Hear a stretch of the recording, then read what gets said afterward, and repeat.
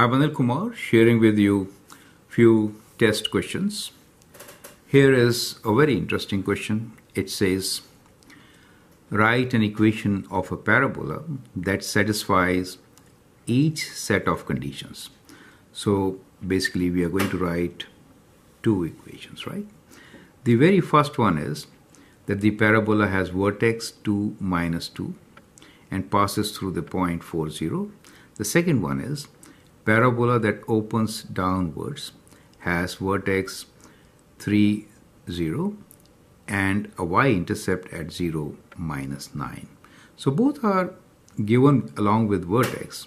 So we should write the equation in the form y equals to a times x minus p whole square plus q, right?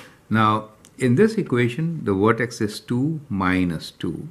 So that makes it y equals to a times vertex at 2, so p is 2 and q is -2, x minus 2 whole square -2.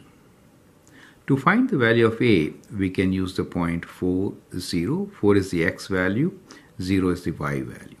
So 0 equals to a times 4 minus 2 whole square -2.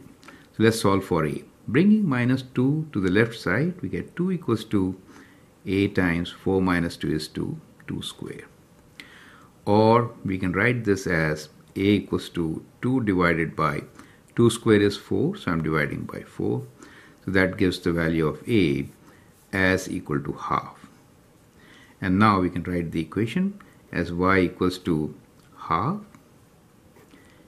x minus 2 whole square -2, correct? So that is how you could get the equation. I hope the steps are clear. Exactly similar steps have to be followed here. So you can actually pause the video now and also solve.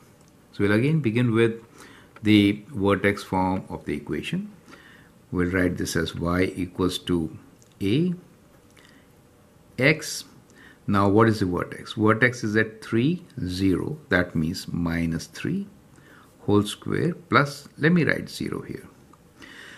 To find the point, a value, we'll use this point which is given to us, the y-intercept.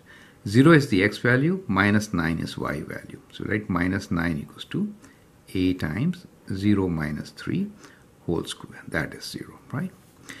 So that is -9 equals to a times square of -3 is also 9, and that gives you a as -9 over 9, which is -1. So it automatically gives you opens downwards. You see, I didn't really incorporate that in my equation, but as a result of the points, we get it. So the equation now is y equals to minus x minus 3 whole square. Do you see that? So that is how you should be getting the equation of the parabola from the given description. I hope that helps. Feel free to post your questions, subscribe to my videos, and if you like, put some likes. Thank you and all the best.